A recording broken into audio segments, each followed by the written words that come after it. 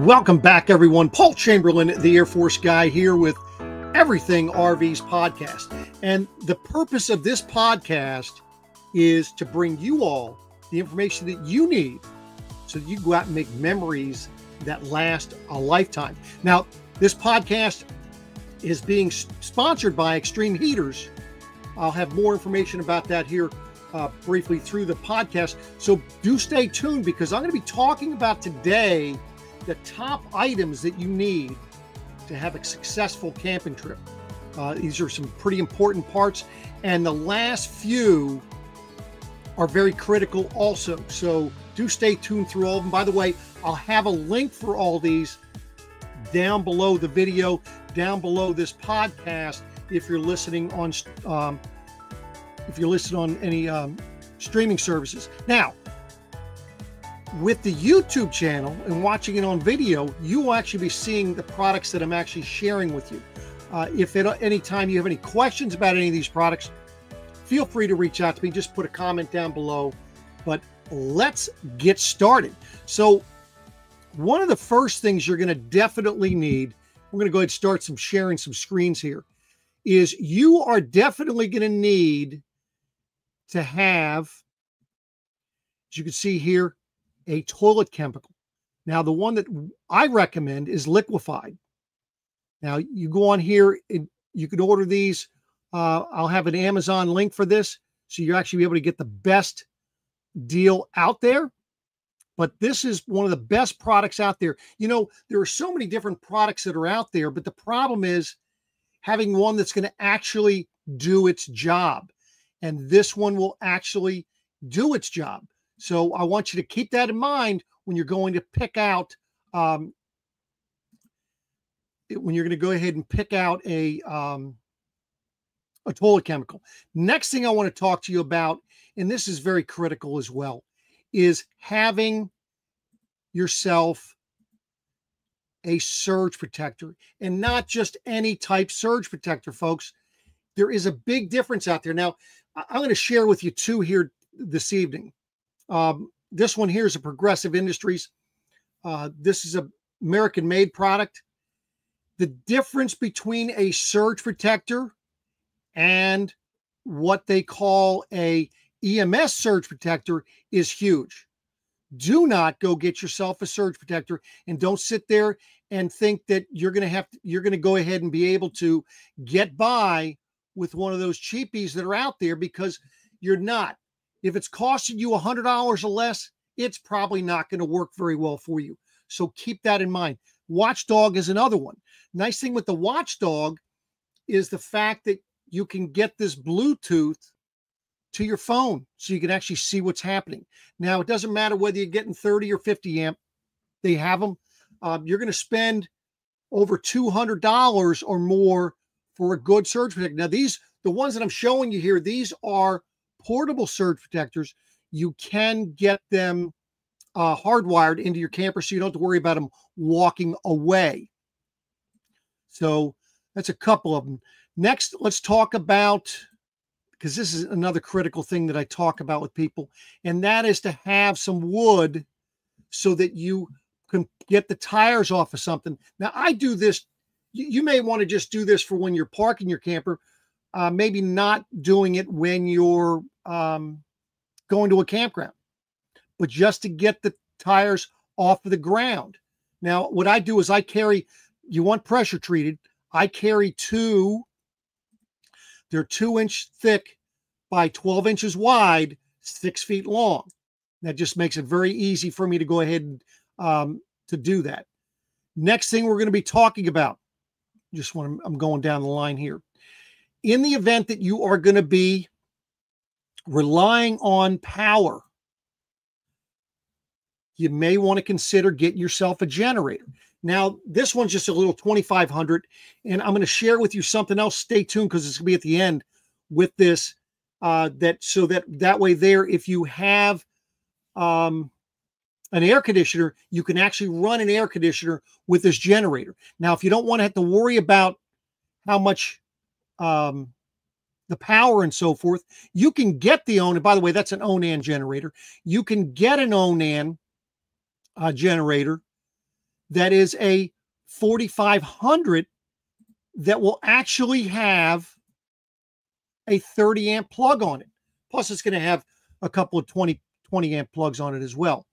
But these things are very quiet and they're very affordable. I believe this one here is right around, I think, right around $1,200. The other one was just under $700. Now, there is a difference when you're looking at generators. And the difference is this. They do have the flex fuel ones out there, but understand that if you're living in higher altitudes, you lose more power if you have if you're using one that is using propane versus gasoline. So keep that in mind if and when you decide you want to get yourself a generator. Weight's another issue. There's a lot of different things that are some things you want to consider. Now, of course, you're going to want to keep comfortable out there, right? So highly recommend that you get yourself a good chair. Now they make, by the way, if you're putting these links, if you're linking to these links that I'm sending you, they're going to go right to Amazon. They're going to have all kinds of different chairs. Look and see what's going to fit for you. I have a chair that's like this. What I like, it's a little bit higher on the back. Some of these, they have a low back, and they're just not comfortable for me. And I like to have a little tray table and the little pockets on the side. Makes a big, big difference for me, you know? So keep that in mind and find a chair that works for you. I mean, they actually have a chair, which I thought was pretty cool. Let me just pull this one up here because I thought this was really kind of cool here. And it's, let me see if I got it. Got it here. And see, but anyway, it was, it's a taller chair. So again, I'll have all these links down below. You just go ahead and check it out, figure out what's going to work for you. But let's get on to the next one. Okay, so next, what we want to do is very important for you to have a water hose. Now, one thing I talk about with the water hose is this. You're probably better off getting two 25s, or for some people, you can get a 10-footer and have a 25-footer. And here's the reason why. Because we're going to talk about water filters. But there's sometimes I carry a multitude of different water hoses. I have two 25s and I have a 10. And the reason for that is because I'm taking and I'm hooking up the water pressure regulator, which you're going to also need, to the spigot. Then I'm hooking sometimes I'm hooking a hose to that, because then I'm putting a water filtration system, and then I'm taking a hose on the other side of that. So now something else you're going to want to consider, and that is going to be what we call a 45. Now there's two different things you can do. I like using the 45s when it's on my camper, and then they have this thing called a 90 degree, and I'll typically have to use that sometimes when you're at a where the water spigot is. It makes it kind of difficult for you to go ahead and use a 45, and you've got to go ahead and get a 90.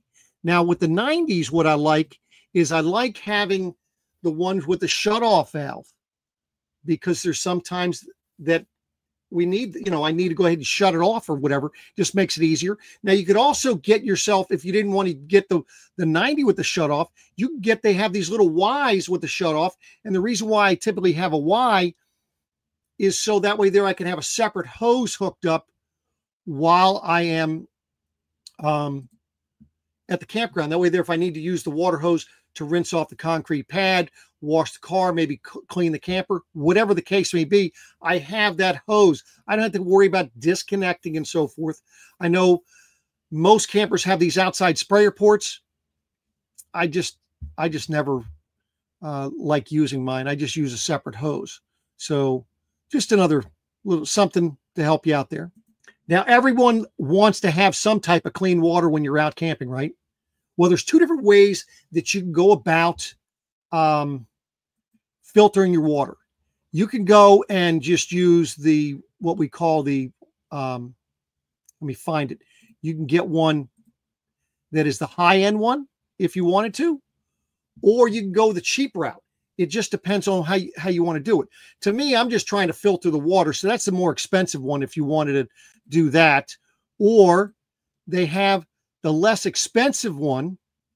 And what that does, that's just an inline one. And I like buying these also because of that spring-loaded hose bit right there. I like to get a couple of those because typically I'm using one of those on the camper, and then sometimes I got to use the other one at the spigot because of the way maybe it's doing. But, you know, if you get yourself a couple 45s, a couple 90s, I think you're going to be fine with everything with that. So that's with the water filtration system. This water out here isn't going to be the best. Something else that you may want to consider getting you, and is what we call a water softener. I mean, because water at these campgrounds, because most of them are on wells, they're pretty hard water, and boy, do they create havoc on your water heater and systems. So just do your homework and figure out what's going to work best for you. I am excited to have Extreme Heaters as a sponsor for my podcast. Here is why I have partnered with them. At Extreme Heaters, they are dedicated to being your go-to experts in freeze protection products. When harsh winter hits, they've got your back with dependable solutions that give you true peace of mind. But they don't stop there. They're always working to enhance and broaden their product lineup to better serve your evolving needs, whether it be in current markets or new ones. They believe in exceeding your expectations and building trust that lasts for the long haul. Your comfort and confidence in choosing them means everything. That's why their products come with a rock-solid warranty, because they stand behind quality and durability. Then, when you need assistance, their friendly customer service support team is there for you every step of the way. Ensuring complete satisfaction is the goal, and they won't stop until it's achieved. Extreme Heaters is built to be the best. Now, to take advantage of this extraordinary discount, act now using the link and discount code below. Then be sure to tell your story and give Extreme Heaters your 5-star review. Let's keep making memories that last a lifetime. So now, some other things, there are a few other things that you need that are very important. Now, depending on whether or not you are going to be camping in cold weather, something you may want to consider is a heated water hose. Because I'll tell you right now, it's getting pretty cold out there. And I'll tell you, the showers get to be much quicker, because with that cold weather out there, it makes it very, very tough to take a warm shower. That's for sure. So heated water hose is something would be very beneficial. Now, for those of you that have a fifth wheel, it's nice to go ahead and be able to make sure that somebody isn't running away with it. So don't skimp on doing a lock for that kingpin. That would be for the for a fifth wheel, for the kingpin, or the pin box, whatever you want to call it. And then the other thing you have is, if you have a travel trailer, then of course you have the one that goes over the front of the tongue. Take a look at what you're buying. These are rather expensive, but I can tell you those cheap ones out there. I had a customer of mine had a cheap one on theirs. They lost the key, and they asked me to, I happen to be in the area. They asked me if I could help them out. I said, if you don't mind us drilling out the lock. And that's what we did. We drilled that. Took us about 30 seconds. Boom, it comes right off. Understand, a lock, it's there to keep the honest people honest. If somebody wants your camper, they're going to take it. Keep that in mind. The reversible mats for your campsite. I'll tell you right now, I have the largest one. Some people tell you, oh, you want to keep it underneath your awning because you don't want the water get on it. I'm sorry. To me, especially if it's in dirt, I want to go ahead and make sure that I have more ground covered. I really don't care if it gets wet. These things are light. They're mold and mildew resisted, so it works out just fine. But that's you will thank yourself for getting one of those. That's for sure. Now, as far as for your stabilizers, in the event that you have a travel trailer with stabilizers. These easy blocks are wonderful. Now, the other way you could do it, the nice thing about having these is it's lightweight. I carry a bunch of 6x6s with me, a little bit heavier, right? But it just depends on how you want to make your job. If you want to make it kind of easy, these things are light and easy. They also have the ones, and you're probably going to want one of these if you have for your tongue jack, or again, have a couple of 6x6s to put under it. But these jack blocks, now these also are great for fifth wheels for their leveling system and so forth. Again, it's all about trying to make it as quick and easy for you to go ahead and get things set up when you get to your campground, right?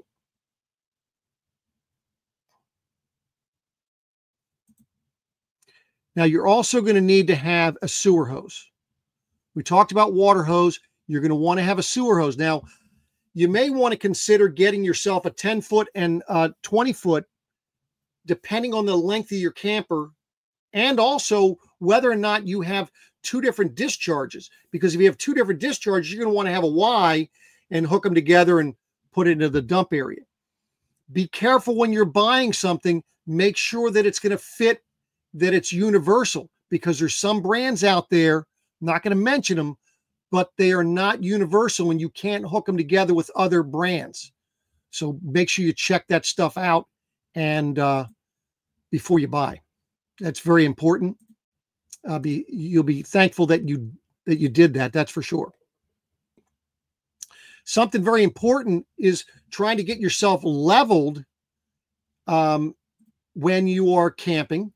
And this is a very good system that they have. And they have Andersen. There's a lot of different ones out there, but it makes it very simple for you, because all you've got to do is run the tires over.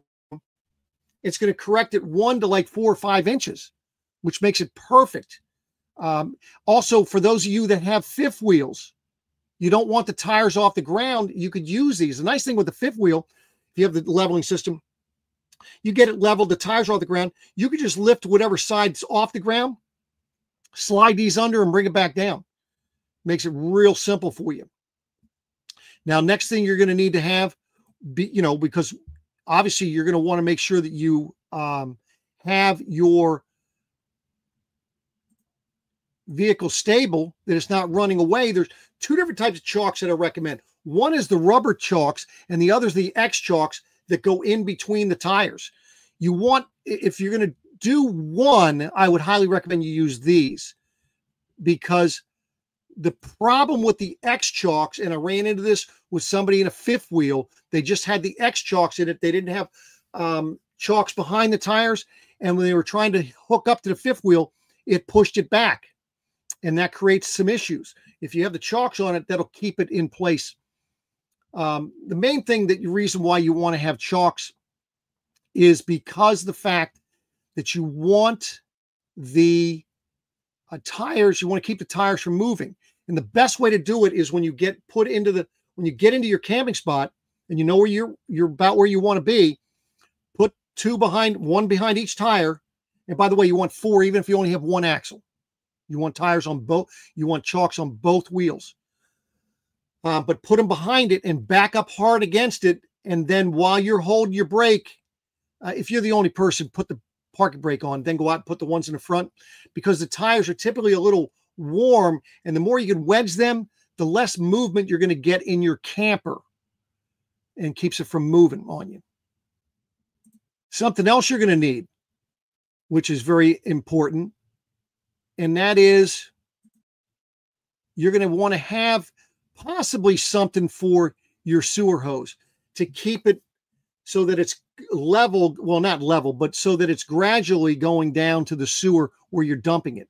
Now, I can tell you that when I was camping just for weekends, I didn't worry about that, because to me, I'd much rather just walk the hose and be done with it when I was done, because that's just added stuff you got to bring and put out. So figure out how you're going to be camping and what's going to work best for you. I use it now because of the fact that I'm in my camper all the time, and it does make a huge difference. Okay, for those of you that maybe you've been in, maybe you've had an RV before, or even those that maybe aren't going to be getting one, these next three items have some really good importance here. There are a lot of people that want to go ahead and run an air conditioner while they're plugged in at the house. There's a couple things you got to keep in mind. Now, what this is going to be, and keep in mind when you're running something at the house, you got to make sure you have enough amperage coming from it. This next product that I'm going to be talking about, and by the way, I'm actually interviewing, if you come back on Monday, I'm actually interviewing the owner of this company, and we're going to go into more detail on this. But what this is, everybody has probably heard of, or maybe you haven't, a soft start for an air conditioner. What this is a portable type soft start that you're just going to plug into power. So you're able to go ahead and plug into 30 amp, or even if you want to plug in at the house, you've got a chance that, because they have another adapter that can adapt it down to it, that you can go ahead and possibly run your air conditioner. Now, the reason why I say possibly is because there's a lot of variables if you're on a 20 amp service. And that is whether or not you have 20 amps available. You really only need about 15 amps for most air conditioners. Most air conditioners are going to be run between 12 to 14 amps of power. But what the problem is on their initial startup is when they could be double, triple, even 4 times that amount of power. That is the reason why that soft start is so important. The next, so keep in mind, I'll have links for these down below, and you can take advantage of their discounts and all that good stuff. Next thing we're going to talk about is for quality air in your camper. I can tell you, I'm excited about this because I actually have these, and I'm actually going to be installing the one. But let me just show you something. So this is called Airlock, and this is for the ultimate in air quality for your camper. And there's 2 different products. This one is just a standalone. You just plug it in to 110, and it's like a little fan. But what it's doing is it is cleaning out the air. And this has been doing a pretty good job. I'll tell you, the odors are not like they used to be before I had that. Now, I'm really excited because next week I'm going to be getting this installed on my air conditioner. And then that's when it's going to really matter, because that actually does more airflow, and that way it'll do it. What they do is it's an ionizer. You're putting it as the air goes by these 2 brushes here. However it works, I have no idea, but I need to plug it into power, and it works. This is a company that has been around for quite some time now. They're just getting into the RV industry, but they've been in the boat business, doing it in boats. And so you can imagine, if this can eliminate odors on boats, it's going to be simple in the RV business. The only thing I'm trying to figure out, thank goodness I got an electrician coming over, is, when they send these, it's set up to be connected to a boat air conditioner. And so I'm looking at it thinking, well, I'm thinking I might be able to do it, but ACs in an RV are a heck of a lot different. So thank goodness I have an electrician coming over to go ahead and take care of that. Now, so then that's the one thing. Now, the next thing is, let me show you. They always say you save the best for last, right? And this is for those of you that may be camping in extreme weather. This is something I'd highly recommend that you take a look at. These are extreme heaters. This is something that started over 10 years ago in the boating industry and has now transitioning over into the RV industry. And I found out about this from a customer of mine. And basically, he was camping up in upstate New York last October. He got one of these. He put it underneath his camper, skirted it just with that, that silver, like bubble wrap type insulation you see at Lowe's and Home Depot.